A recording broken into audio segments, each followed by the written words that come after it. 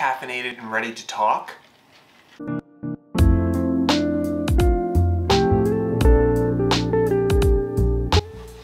Alright, thanks for clicking this video. Today I'm going to go over how I am drawing hair with a ballpoint pen, or rather my process and how I build and construct hair when I'm drawing.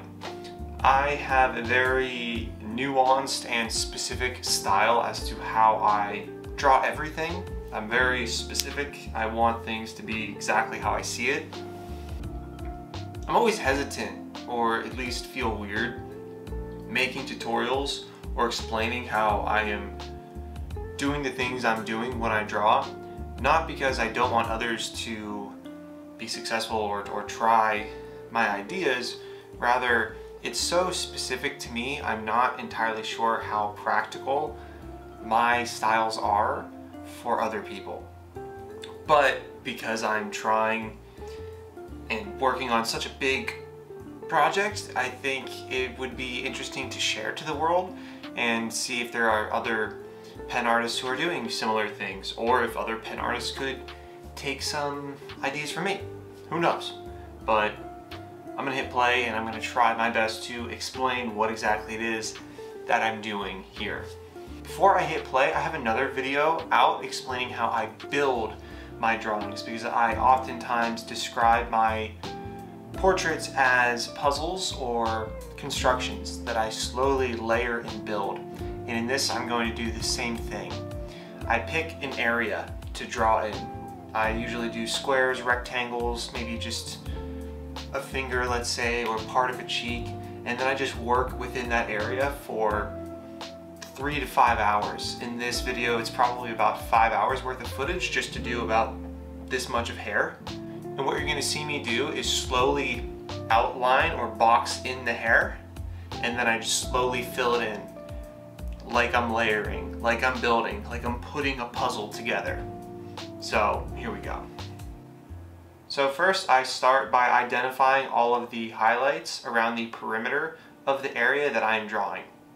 So what you're seeing me do here is make little markings and lines that identify the white strands of hair. Because I'm drawing with a pen, all of the white is negative space, right? So if there are strands of hair that are highlighted, I can't draw on them, otherwise they won't be highlighted. So I make sure to color around them and map it out so I know to not mess up and accidentally color on it. That was a long, convoluted way to explain what you're seeing here.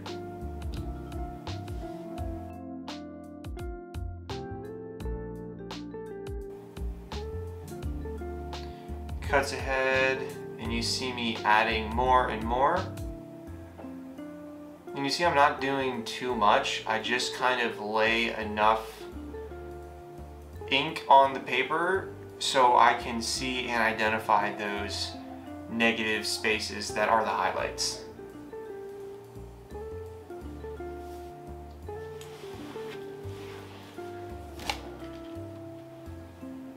I continue finding more, and you see I'm already starting to somewhat layer.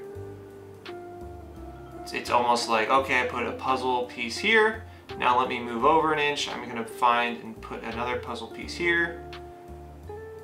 See, now that I identified that one strand of hair, I felt confident to color in or map in a darker area around a couple of those strands of hair.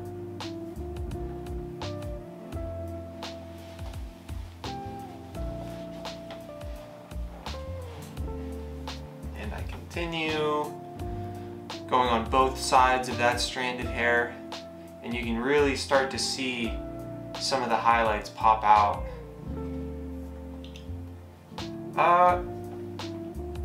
Now again, like I explained, I work within an area, and this was the middle of the hair to the top of the hair. So how my brain works is I must do the outline of the area that I'm working in, or my brain just sort of malfunctions. So even though I randomly or it seems like a random jump to go from the middle to the top, in my head I just have to do it. And what you're seeing me here is slowly throw on a very light layer of gray or ink pen drawing. I don't know what to call it, ink.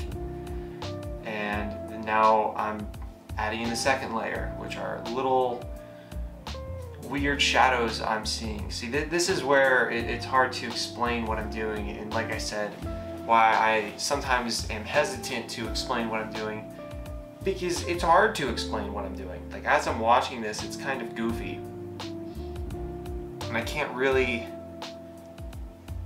upon rewatching it, remember all of the little shapes that I'm seeing and the little patterns I'm seeing, because that's what I'm doing here. I'm working with a photo, and it's either on my computer or on my phone, and I'm just going, okay, that's light gray, boom. This is a darker gray, boom.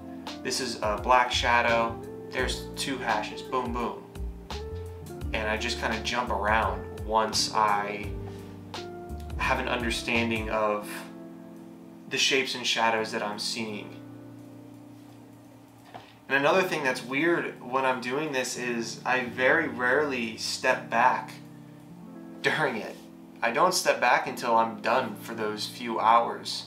So I'll go 4 or 5 hours of just within a 2 by 4 inch area, and then take a step back and go, oh hey, it does look like hair, that's good. I don't recommend doing that, it's just that's how it works for me. Now, once I do step back and look at it from a whole perspective, I can see if there's areas that I messed up or I need to go back into and add more layers of shadows and whatnot.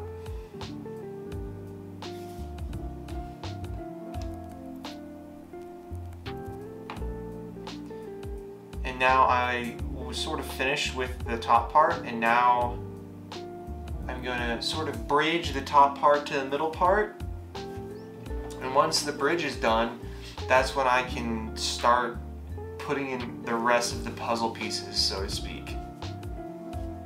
And that's what I'm doing here. See, I bridged the area that I wanted to work in, and now I'm just going to identify more dark markings as well as more highlights, and just slowly fitting it all together from what I see to the paper.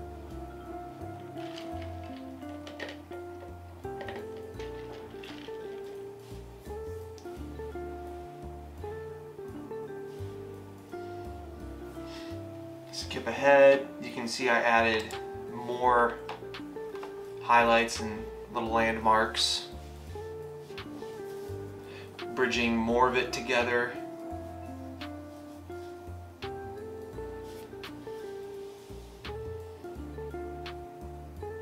I skipped ahead, nice here. Now you can see the hair start to resemble the other areas that are already completed.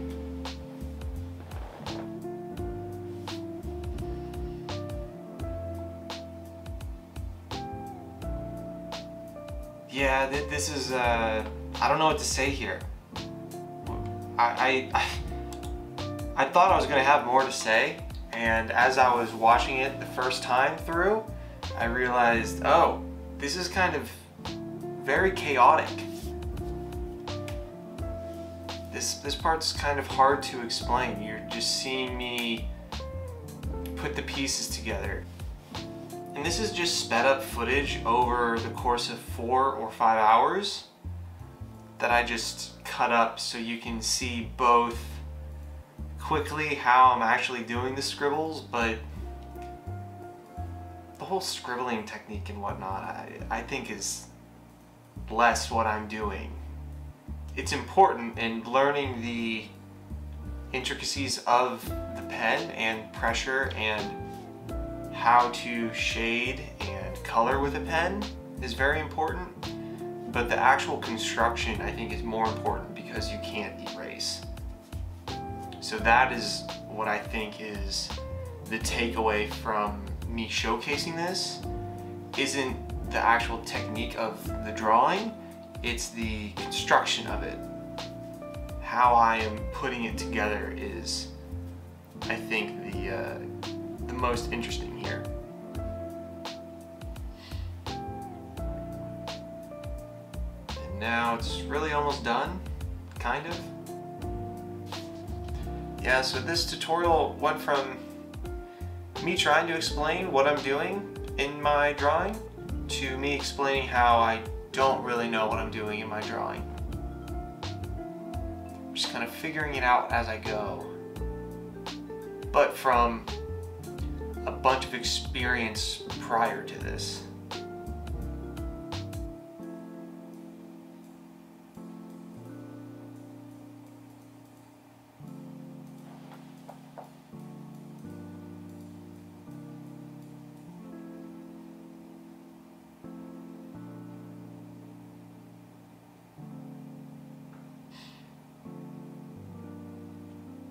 And yeah, I just keep filling in the gaps, keep adding in layers upon layers until all of the puzzle pieces are put in their proper place, and I have a nice chunk of 2 by 4 inches of hair.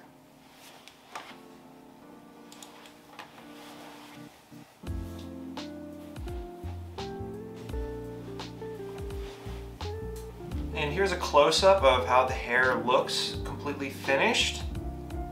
I won't zoom out too much as to not spoil the finale, as I'm almost done with the whole thing. So I hope that was at least enlightening or informative and entertaining. That's all I have for today. Please like and subscribe, it would mean the world to me. Other than that, deuces.